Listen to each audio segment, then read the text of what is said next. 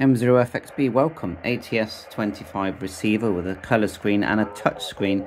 So I really like these. I think they're very inexpensive. You can get them for about £70–80. And they cover bands from 153 kilohertz all the way up to 3,000, was it 30,000 kilohertz? So a massive range. I had a question from a user. How do you select 7,200 kilohertz and 12,005 kilohertz? So let's have a look. Now to do the volume, you just press the large knob here. Turn it down. There's lots of screens. If you go next, see the next button there, and back. So you can see scan, light, setup info, FM. You can even go to retro mode. Pretty cool. Let's go to retro mode, see if we can find frequencies there. Now we're on, if you look now, we're on the ham bands, which is the 40-meter band. You can select the band button. You've got these different selections here: VHF, long wave, medium wave, and FM. That's like a broadcast radio now. Even CB bands, CB channels. You do need the correct antenna. There are memories. Okay, that's the memories that have been added. So frequency wise, let's go back to the first menu. If we just press FM, then that's just your normal broadcast stations. Go back one, then select band. We've got all these bands we can select, and you've got FM, long wave, medium wave. Let's press that one there. So in this window, we're at megahertz. So I can't really find the frequencies that were asked for. Now we can just put in frequencies and type in, the question was 7,200 was 1. Click OK. Do we need more noughts? That's the most noughts it'll do. And that takes us to the ham bands again. But that is, unless that's the frequency, 7,200 kilohertz. You can change the mode. Go mode. LSB. There is digital modes. These will receive FT8 and things like that, but I've not really tried that one out. You can change the step that you got the step there. Say 100 kilohertz at the moment. You tap the screen to go back, and then we're changing the step where you can actually tap the frequency. And it will change that, that number there. You can see along the top what you're up to, what mode you're in, and things like that. So let's try ham bands.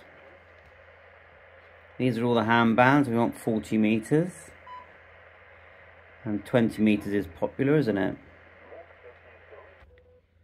Takes us there to the ham bands. Frequencies, ham. Band width, you can select that. Tap the block.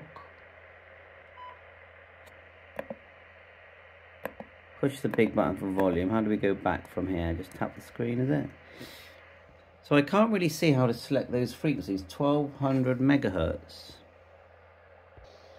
We try frequency, and it's in megahertz, so we'll go 0.0012 it would be. 0.0. It just doesn't let us do it. If we just put in 12, that's 12 megahertz. But we want 0. So I don't think it would do. It will cover that band. The other band was the 7,200 kilohertz.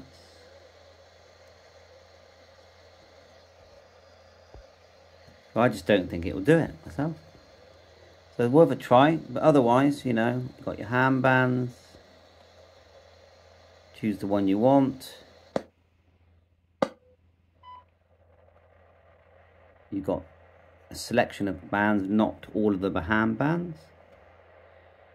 You've got FM. Let's try all of these. FM. Now that's broadcast. Do that again. Long wave. Now that's kilohertz. And the lowest it will go is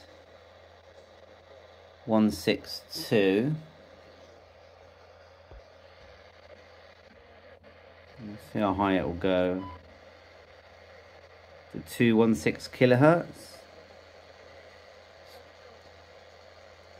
Medium wave.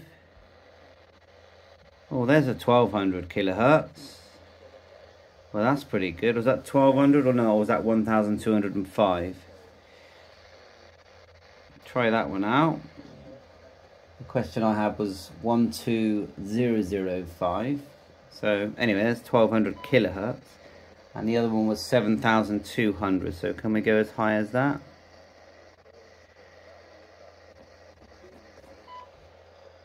Yeah, as soon as I try and do that, it goes back to the hand bands. That isn't 700, that's 7. So band. So that wouldn't go as high as that. And so we go to band. Nope. This actually has Wi-Fi in it, this set. Anyway, next. And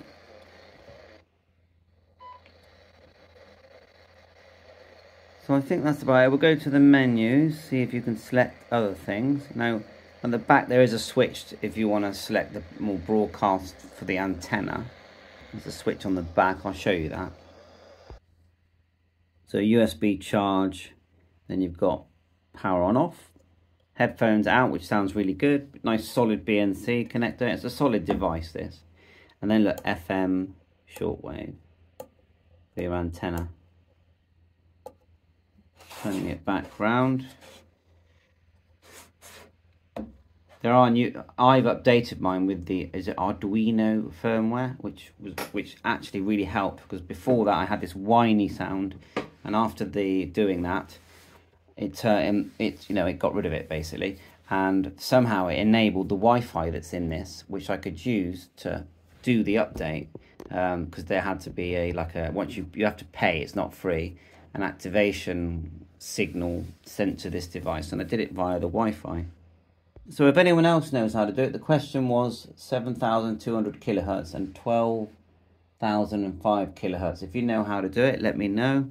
We've gone through most of the settings. You've got attenuation, AGC, volume, mute, type the frequency. I mean, it's great fun. And you can just listen to Radio 1 if you want. CB, you can scan up and down, see? And it has some sort of bandwidth, sort of band scope as well. See if I can find that. Scan. Could be here.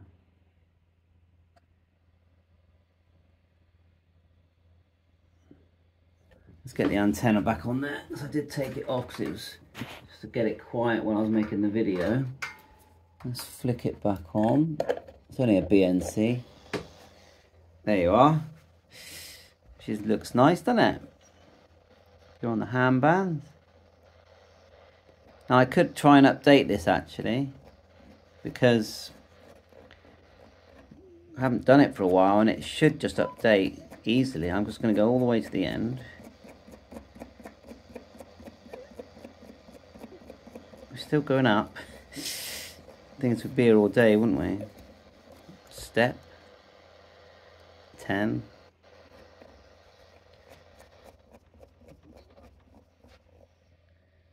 There, it's gone to the beginning again now. Let's go to ham bands. Back. Ham. 40. That's the antenna we've got. This is the long wire. Let's turn it up.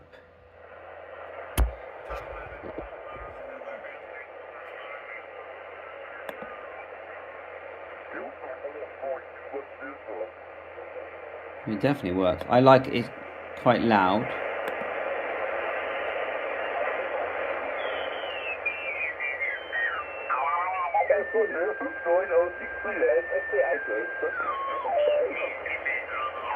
It's busy on there with contest.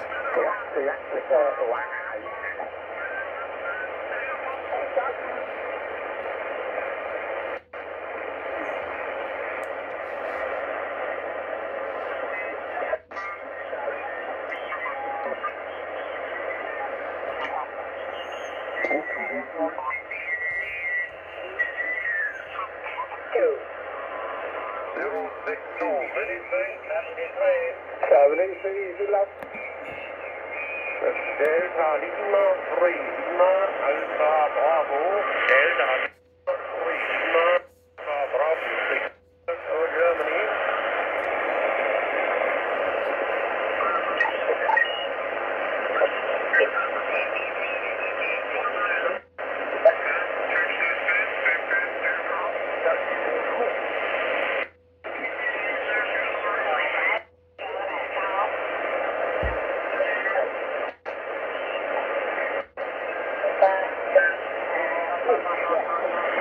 That's about it. It's a completely usable item. Someone let me know.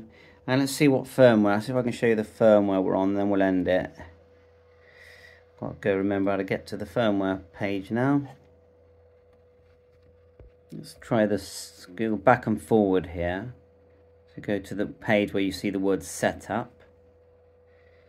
There's a few selections you can make there. Look, FM band start at 64 megahertz. Go to next. Frequency digital backlight. Highlight the frequency in SSB. 24-hour time. Radio S meter. Audio spectrum. It's not going to let me turn that on, is it? I'll try. Nope, not by the looks of it. Battery value in volts. No, it's not letting me turn that on. Display light off in screensaver.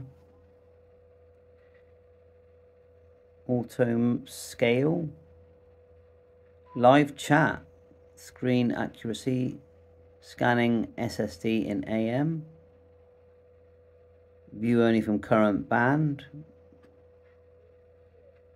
Quite a few. Where's my firmware?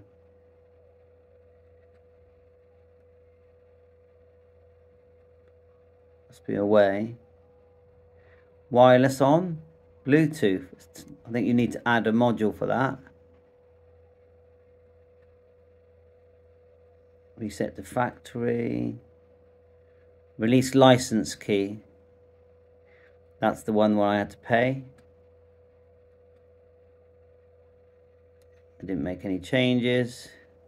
I can't see the firmware, but it is the Arduino update firmware. Let's turn it off and on, see if it says it on the screen. There you are, there's a load of figures there. 4.16 air, was it? I'll look that up actually and see if I can update. 4.16 air. Thanks for watching my channel.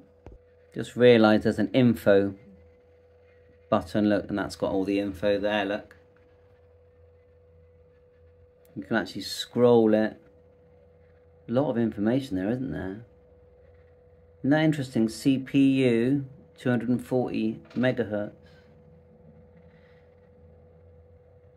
What's all that? At the bottom there, it does say AM 7200 to 7600 kilohertz on AM. How do we achieve that? Can't see 1200. There's all the developers there. See if I can get a better zoom in on that. It's fascinating, isn't it? Frequency 7107.60 kilohertz. Band 40 meters. Modulation. Is that telling us what we're on right now?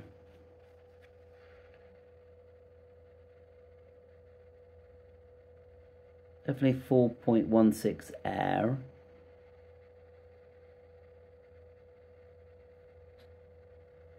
So yeah, get one. Have fun. It's a toy. Very pleased with mine. Bought it. Initially I wasn't pleased because of the whining sound, but as soon as I added that firmware, you know, that 4.16 Air, which I'll see if I can find it now. There it is there. I'll put the link in the description. There's a download page and you get a license key and then the instructions. I'll put the video in of me loading the firmware. And these are some screenshots here. There's the band scope.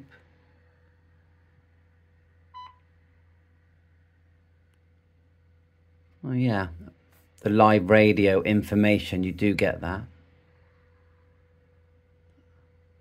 I wonder what the latest version is. See if I can find that. So I'll definitely put the link in. These are some of the mods, you know, the physical mods you can do. And I believe that once you've downloaded the firmware at 4.16, which is what I have, then you buy the activation key, but you only buy it once, I believe.